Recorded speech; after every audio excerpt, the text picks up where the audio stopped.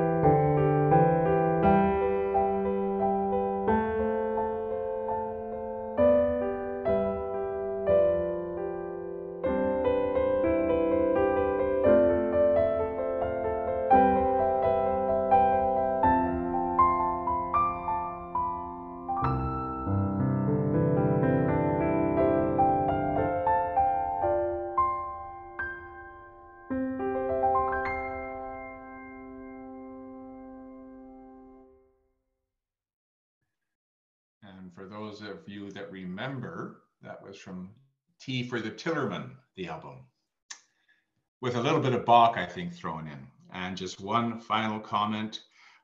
We will be honoring Asian Heritage Month in June, not May. We weren't able to have that in line, but it is in line for the month of June. So we're doing Asian Heritage Month on Filipino time. May the grace of our sovereign Jesus Christ, the love of God, and the fellowship of the Holy Spirit be with you. And also with you. As we are in the season of Easter and singing our Alleluias, come, children, join to sing.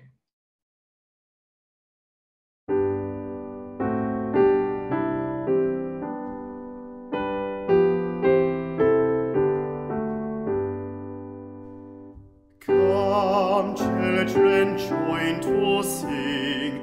Hallelujah. Praise to our servants, King. Hallelujah. Let all with heart and voice, saved by God's gracious choice, now in this place rejoice. Hallelujah. Come, lift your hearts on high. Hallelujah. Let praises fill the sky. Hallelujah. Christ was his people friends. The helpless he defends. A love that never ends. Hallelujah. Praise yet our Christ again. Hallelujah. Praise by the joyless strain. Hallelujah. The whole creation o'er, let all God's love adore, singing forevermore. Hallelujah.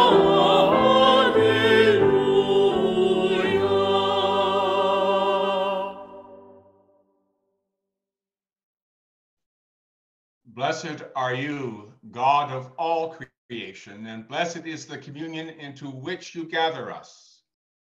Your Son has called us to continue his mission. May we be up to this vocation. Yet even here we are not abandoned, because Christ promised not to leave us alone, but to send us a partner with wisdom and power. Send your Holy Spirit to call us by name and lead us home. We look to you with eager expectation, for you have promised gifts unimaginable and opened us to the delight and wonder of life. Send your Holy Spirit to call us by name and lead us home. Like a blazing fire, melt the stubborn grip of fear. Like a wild wind, dispel the dust of complacency. Like a loon's call, pierce pride with joy.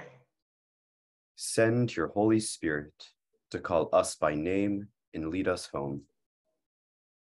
Holy One, we beseech you now to hear the petitions on behalf of others that we bring before you first in silent prayer.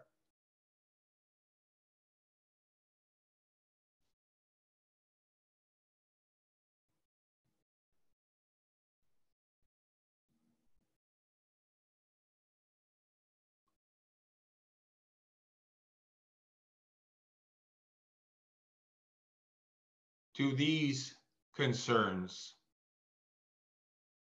we bring our urgent prayers for the Sudan and the ongoing crisis and escalating crisis there, and the Ukraine.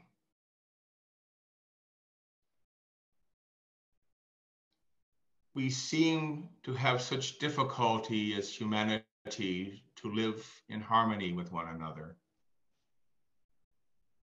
We pray for courage, and strength for the leaders of nations gathered in Hiroshima, and that first off, they might be mindful where they gather.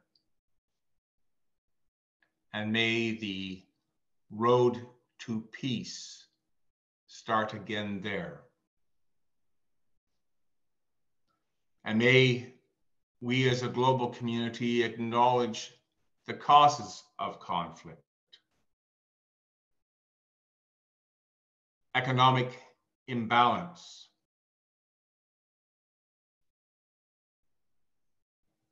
human greed, insecurity,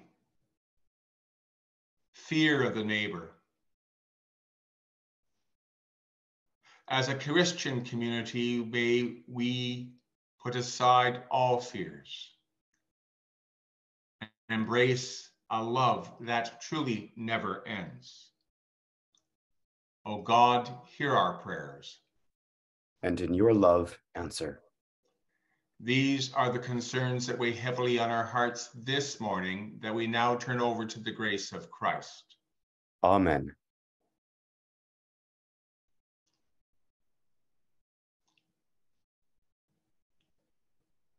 And at this time, I'd ask if both Blanca and Nancy would unmute, and Grace will be participating. As we have a right for times of change in a community of faith. Our church, like any community, changes.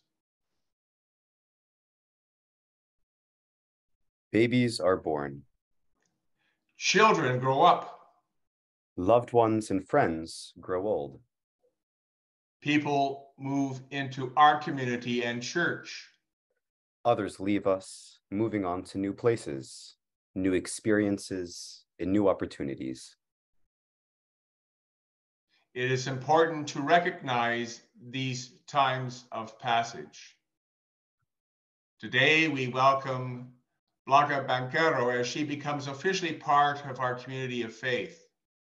Blanca, we bid you welcome to Mountainside United Church as part of our wider online community of faith. We, as this community of faith, now welcome you, your presence, your gifts, your service, and your prayers. May God bless you and keep you. May the face of God be present to you and the glory of God shine on you. And I want to say on behalf of all, and may perhaps all you can do the silent sign of community. Welcome, Blanca. Thank you. Thank you. Thank you. We're glad to have you, and I understand this is a new reality within the United Church of Canada, that we have a member virtually and hopefully sometimes physically present with us. So we are so happy to have you, and Nancy for being the introducer to this community of faith.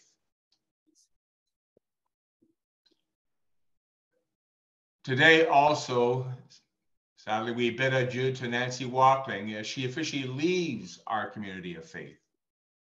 Nancy, we bid you farewell from Mountainside United Church.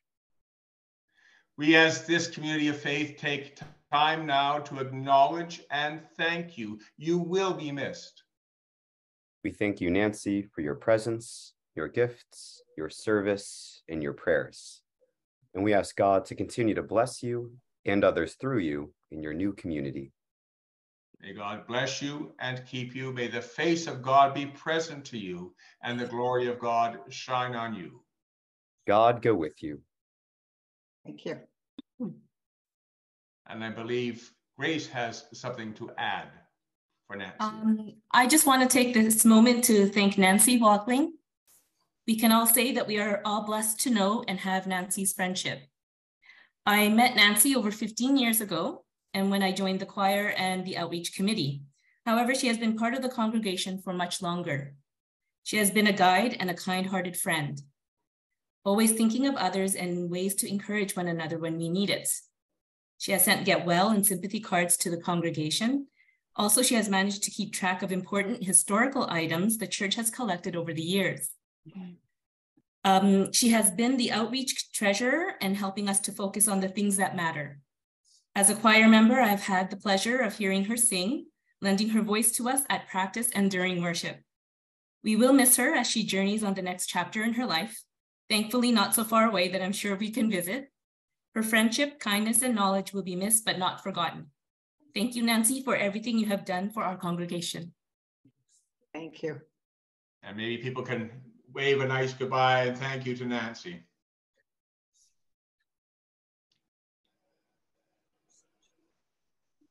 Who is my mother? From More Voices 178.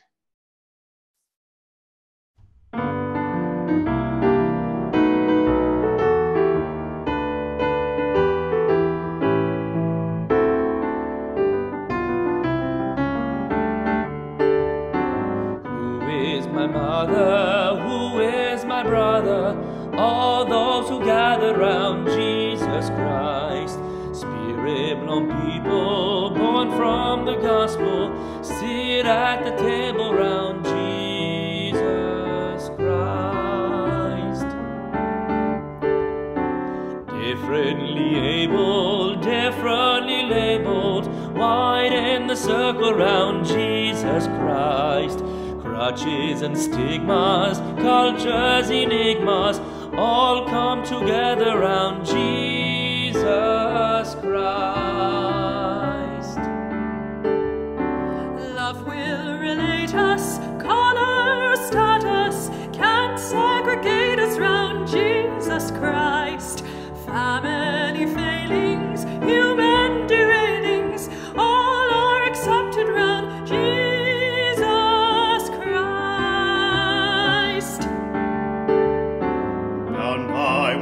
Met for one mission, we claim each other round Jesus Christ. Here is my mother, here is my brother, kindred in spirit through Jesus Christ.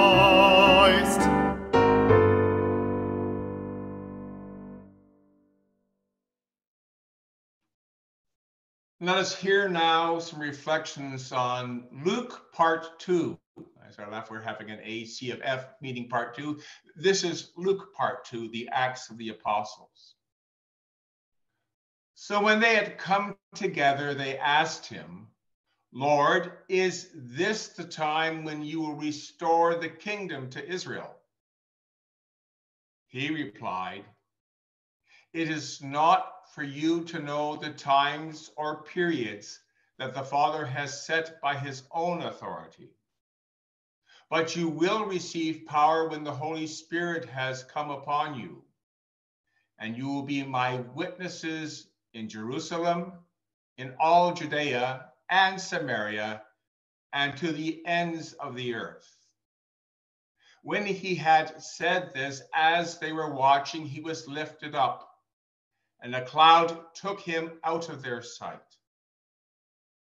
While he was going and they were gazing upward toward heaven, suddenly 2 men in white robes stood by them.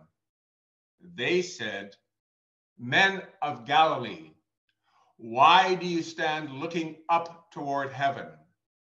This Jesus, who has been taken up from you into heaven, will come in the same way as you saw him go into heaven. Then they returned to Jerusalem from the mount called Olivet, which is near Jerusalem, a Sabbath day's journey away. When they had entered the city, they went to the room upstairs where they were staying. Peter and John and James and Andrew, Philip and Thomas, Bartholomew and Matthew, James, son of Alphaeus, and Simon the Zealot, and Judas, son of James. All these were constantly devoting themselves to prayer, together with certain women, including Mary, the mother of Jesus, as well as his brothers. This is the witness of the early church. Thanks be to God.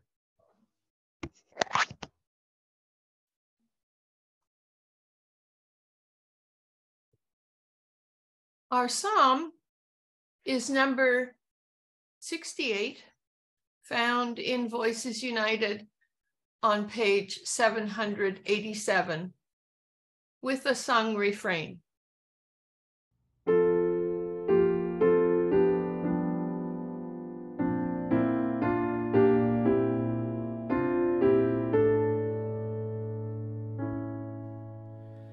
God, in your goodness, you have made a home for the poor.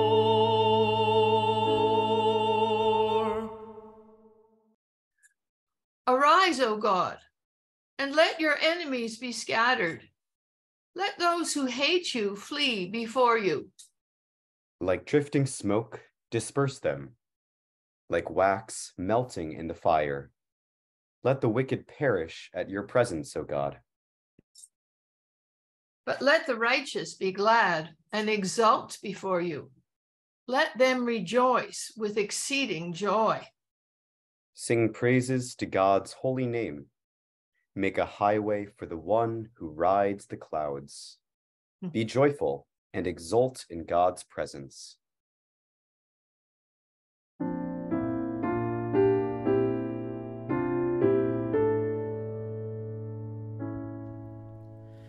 God, in your goodness, you have made a home for the poor.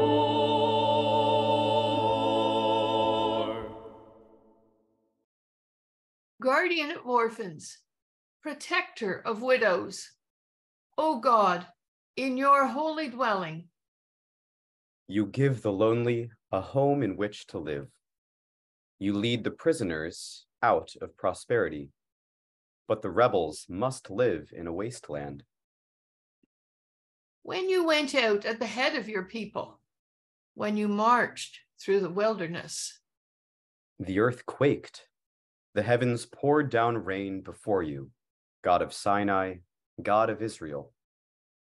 you sent down a generous rain.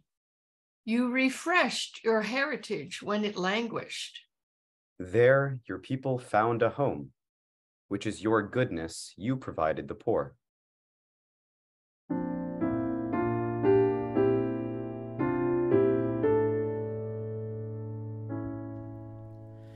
God, in your goodness, you have made a home for the poor.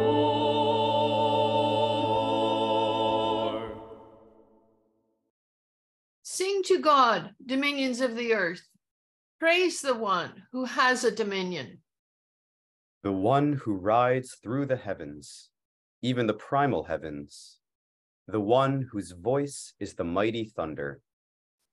Acknowledge the power that is God's, whose majesty is over Israel, whose strength is in the skies.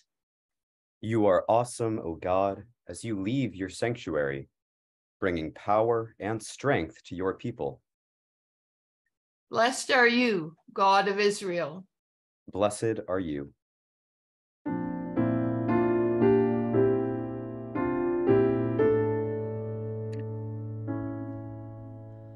God, in your goodness, you have made a home for the poor.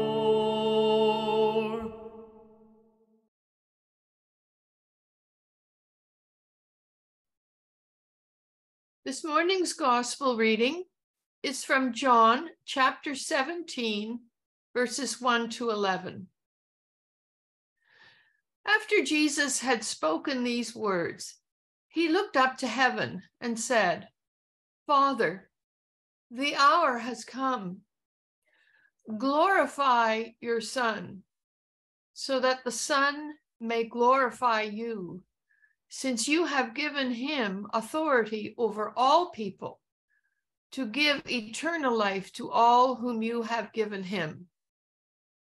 And this is eternal life, that they may know you, the only true God, and Jesus Christ, whom you have sent. I glorified you on earth by finishing the work that you gave me to do. So now, Father, glorify me in your own presence with the glory that I had in your presence before the world existed. I have made your name known to those whom you gave me from the world. They were yours, and you gave them to me, and they have kept your word. Now they know that everything you have given me is from you. For the words that you gave to me, I have given to them, and they have received them and know in truth that I came from you, and they have believed that you sent me. I am asking on their behalf. I am not asking on behalf of the world, but on behalf of those whom you gave me, because they are yours. All mine are yours, and yours are mine, and I have been glorified in them. And now I am no longer in the world, but they are in the world, and I am coming to you. Holy Father, protect them in your name that you have given me, so that they may be one as we are one. Hear what the Spirit is saying to the church. Write these words in our hearts, dear God.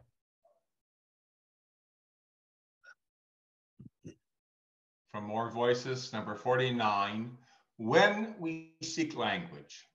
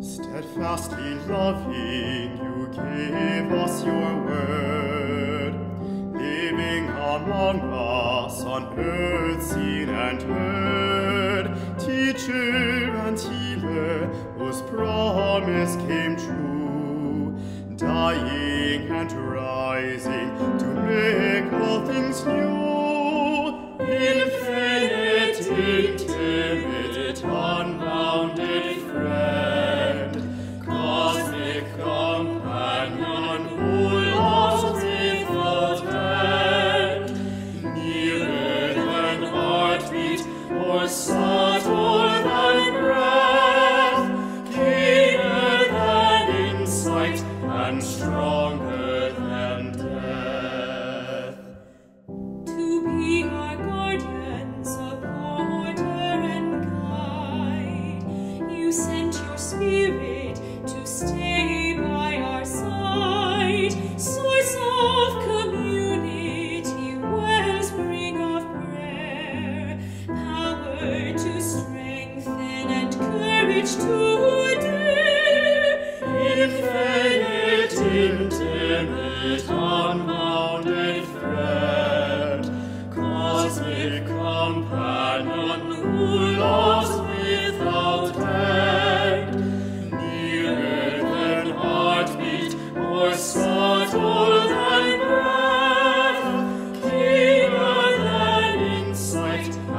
stronger than death.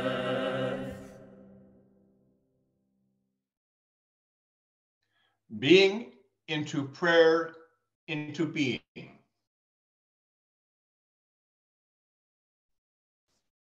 The readings this morning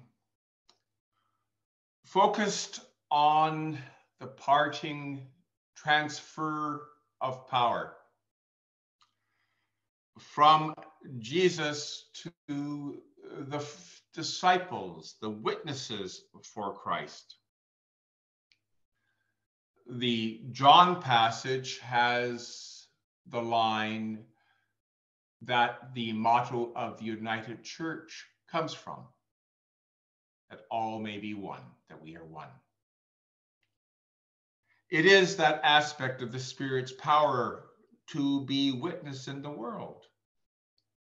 And we're here at Trinity Sunday, moving towards next Sunday, Pentecost, where we speak of the church by the Spirit now deciding where it wishes to go. I decided to focus on the Acts reading because we will be looking at it, as we always do, next week. It is the story of Pentecost that people love, and the use of languages, and we've experimented with that. And so I thought, let's not look at the images of clouds and that business, but those who are gathered. This event happens on Olivet, Mount of Olives, and we're told in this reading that it's a Sabbath day's journey from the Holy City. But they go back to the Holy City, they go back to the upper room, they go back to the place where what had happened all began, and the announcement at table. And an early Christian would hear that and what they are doing when they go up into that worship space. Luke is reminding them of why they do what they do when they do. And so they're wondering what to do, and what do? They pray. The suggestion is that prayer is not passive. It's an action verb. And I rather like the language I employed of being into prayer into being. These days, we often say, well, what are you into? What do you like? But prayer is much richer than that. It's talking about our whole nature, our beingness, that we are created, we believe, to reflect divinity, that mark, that seal is upon us. And so the cyclical nature of prayer that is opening oneself to the revelation of God and also to the mystery of God, which is unknowable. Again, cyclical. And much like we sang in that hymn, infinite, intimate, unbounded friend.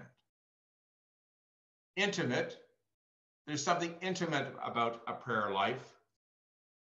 But the infinite aspects of it can be solitude. Some used to go into a small room, a prayer closet, to pray. Leaders were encouraged to do so during the Renaissance. But it could be many things, from silent meditative prayer to community prayer, to litanies of prayer, to prayer walks. For me, prayer sometimes takes the form of a great gallery or a great exhibition. To wander from my world into the world of artists and what they have seen. We spend a lot of time thinking of prayer as words.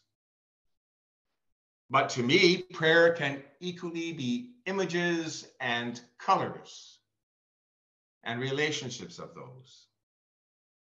Well, I'm kind of into that, as you know.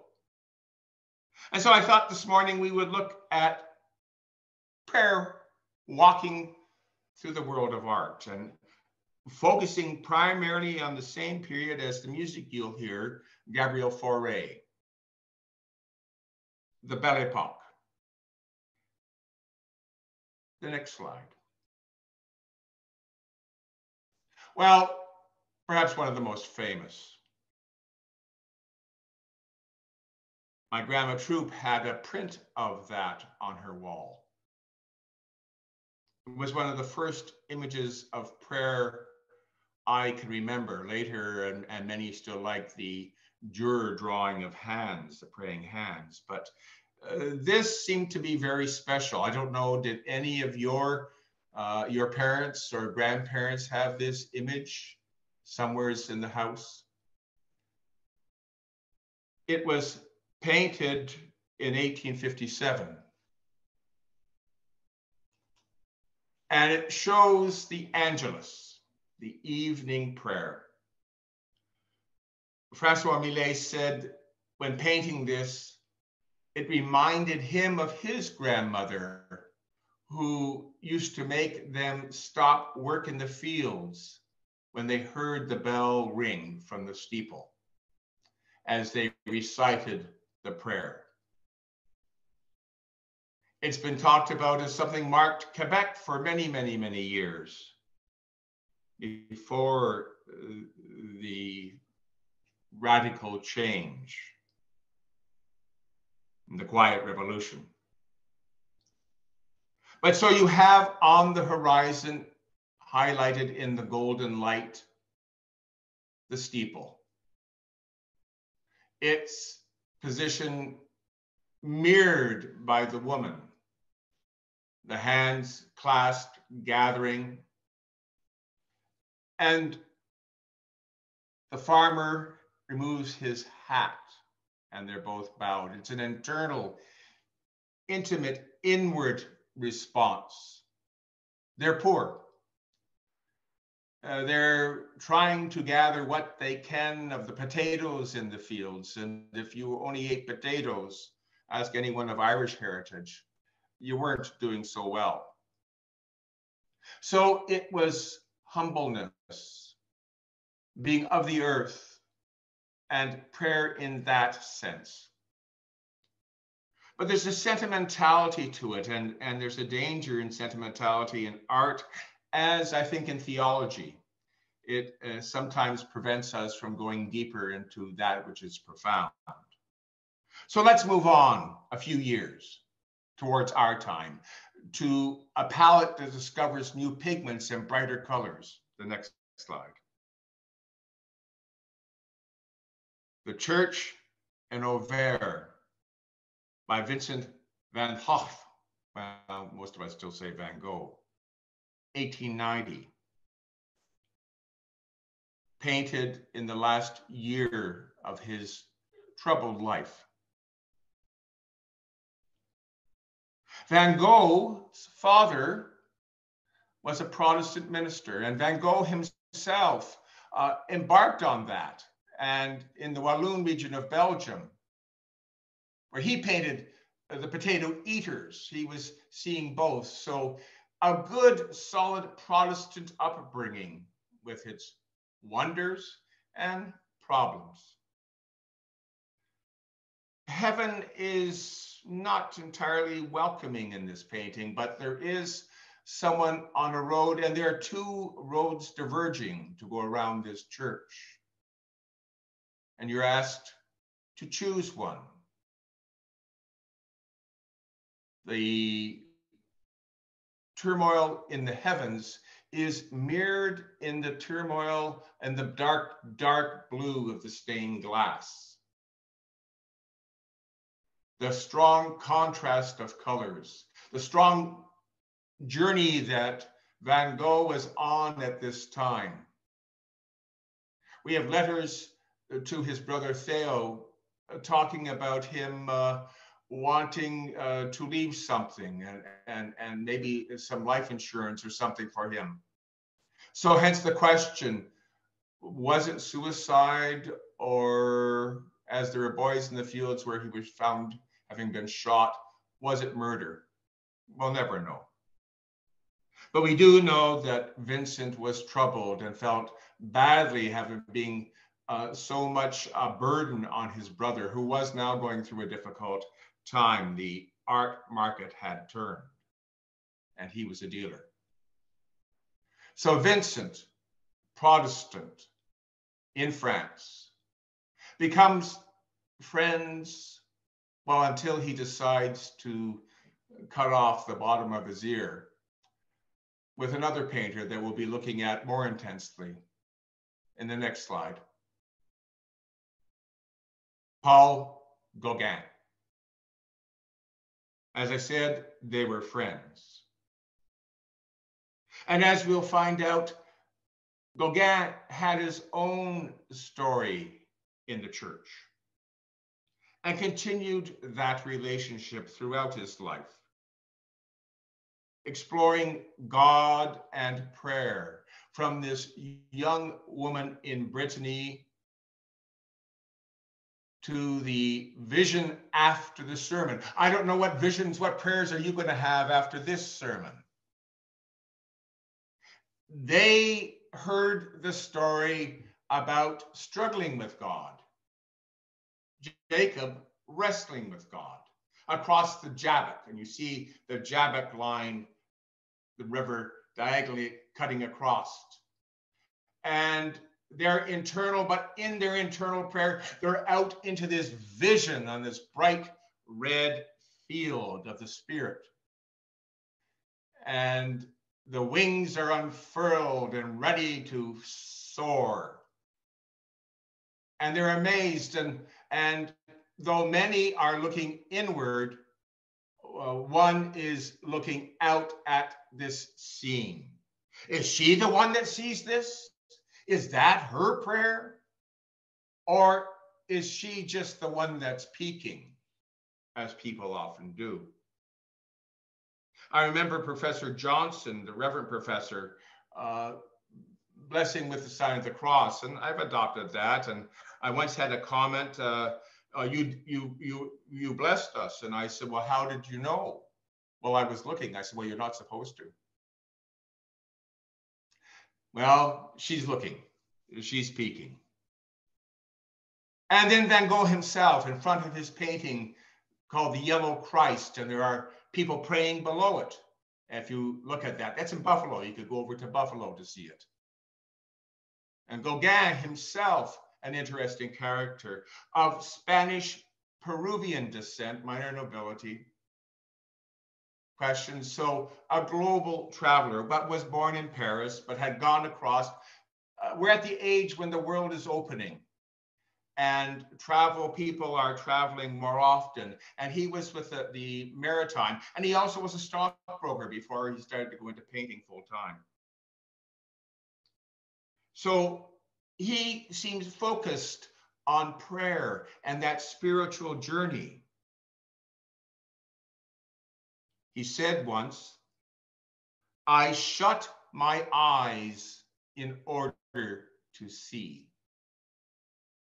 I shut my eyes in order to see. He was primarily self-taught. And he decided that color and the influence of Japanese art could make him create new images of a spiritual journey. The next slide, please. And so he puts himself in the face of Christ in Gethsemane. And you see the betrayers in the gully coming towards him. And the shocking orange, the contrast. Prayer is action. His hands Is that a handkerchief in his grasp, or is that paper? Is it a piece of Torah? Is it a prayer that he's written as Jesus struggles with what is to come and whether or not to accept that? So it's a moment of prayer, and maybe he himself found at times persecuted. He felt that when he gave his life to exploring art, it wasn't initially well received. People had problems with him. And his radically different view. Think that this is the time of your grandparents, maybe great-grandparents, to see such shocking image and bright color, and a painter who puts himself in the face of Christ. And perhaps they didn't know that another artist who did that was in the Sistine Chapel, Michelangelo. The next slide. And he travels, and perhaps most famously known for his travels to Polynesia, to Tahiti, to French Polynesia. And two images here, and you can see the titles, he's written them. Hail Mary, Ave Maria, written in the language of Tahiti. And you have Mary with the Christ child, and they are signified traditionally by the halos. And the onlookers have their gesture of prayer. They are reverencing in this beautiful recreation, this tropical paradise. The other painting, painted in Paris, the Day of the God. And there's debate about whether this deity is the Maori creator or Tahitian understanding, but the women are dancing a creative dance, a dance to engender procreation that the Christian church there tried to ban, much like our church and others on the West Coast tried to ban the potlatch and traditions and dances. And you have this incredible world of color. It's a return to Eden, a return to a spirituality that, in Gauguin's opinion, the world had left behind. That civilization, so-called, had robbed it of a deeper, richer prayer life, spirituality, relationship with God. You may find problems that I'm using what was an idol in an aspect of prayer, and they're bringing an offering too. But Gauguin didn't have a problem. And we know that Gauguin was buried in the Catholic cemetery, very close to the bishop. So probably not as much a problem. When you're far away from the power centers, boundaries blur a bit. And so you have this color of a woman washing in a river, going into this beautiful ocean, and an idyllic life and an idyllic reality. Is this the kingdom to come? Is this what paradise and life in paradise, when our prayers are active in the presence of God, would be like?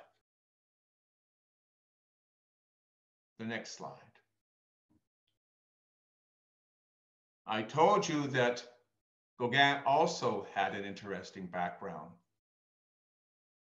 For he himself had been a student at the Petit Séminaire in La Chapelle Saint-Ménin, near Orléans, south of Paris. And he was there from 11 to the age of 16. He knew his catechism, he knew his liturgy, he knew his dogma. It was a conservative Catholic school where he was educated. He was being raised to be a good burgher.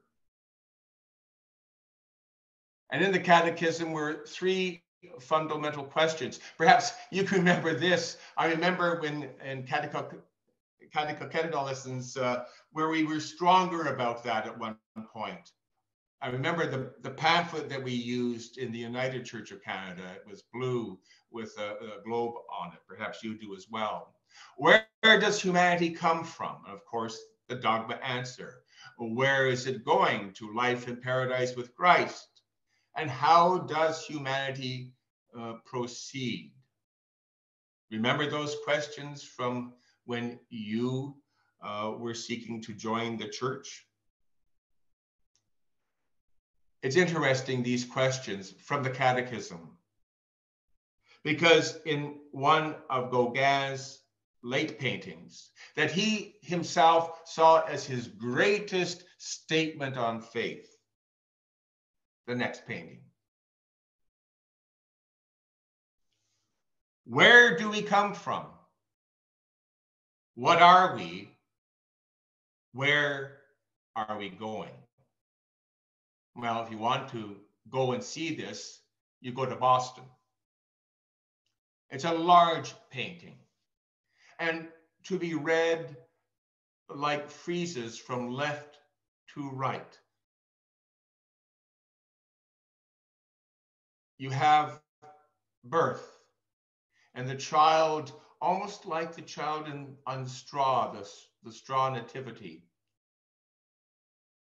and the parents watching. To youth, a young man and a young woman, and the young man is reaching up and grabbing passion fruit, tropical fruit.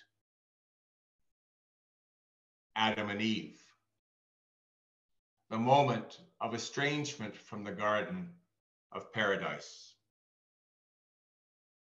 But the move through redemption and faith, you have dogs throughout and these spirit birds, and you end in the bird messenger.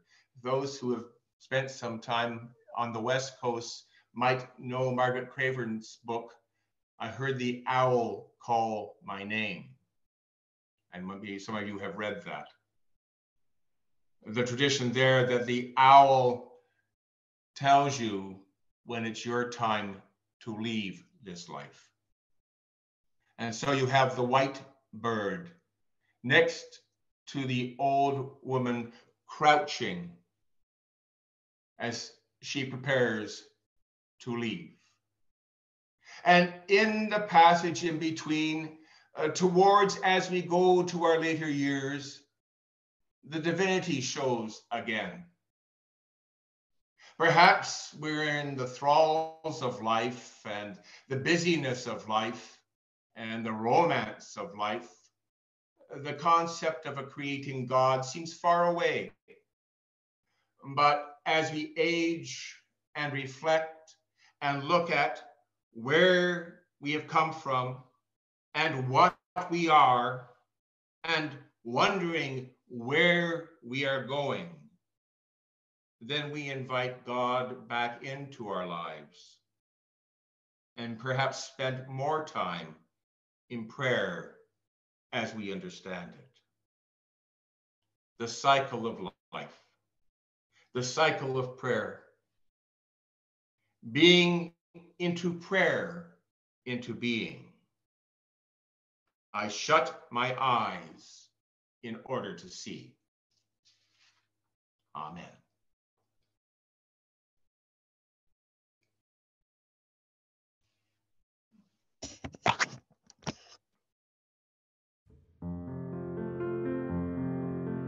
Puisque mis tout en fleurs, dans les gris nous réclame, bien ne te lasse pas de mêler à ton âme.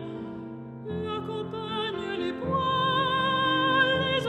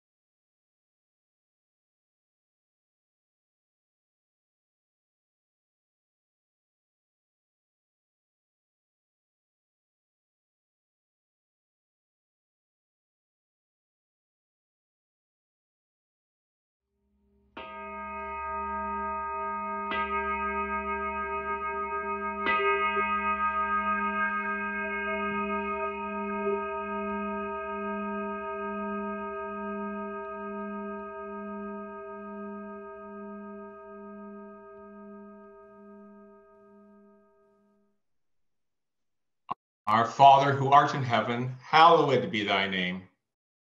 Thy kingdom come, thy will be done on earth as it is in heaven. Give us this day our daily bread, and forgive us our trespasses, as we forgive those who trespass against us. And lead us not into temptation, but deliver us from evil. For thine is the kingdom and the power and the glory forever and ever. Amen. My Lord, what a morning.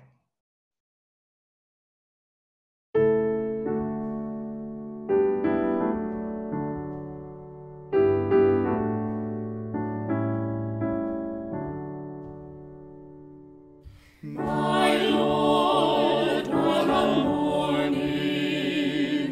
My Lord, what a morning. My Lord, what a morning.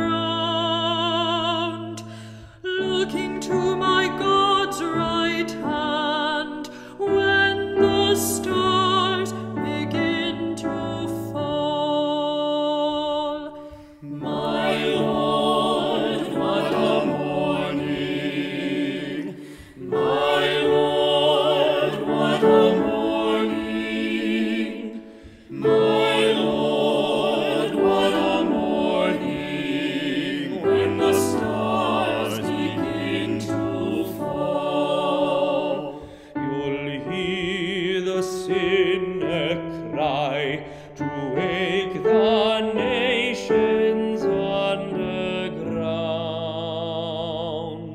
looking to my God's right hand when the stars begin to fall. My Lord, what a morning! My Lord, what a morning! My Lord, what a morning! When the stars begin to fall, you'll hear the Christian shout to wake the nations underground, looking to my God's right hand when the stars begin to fall.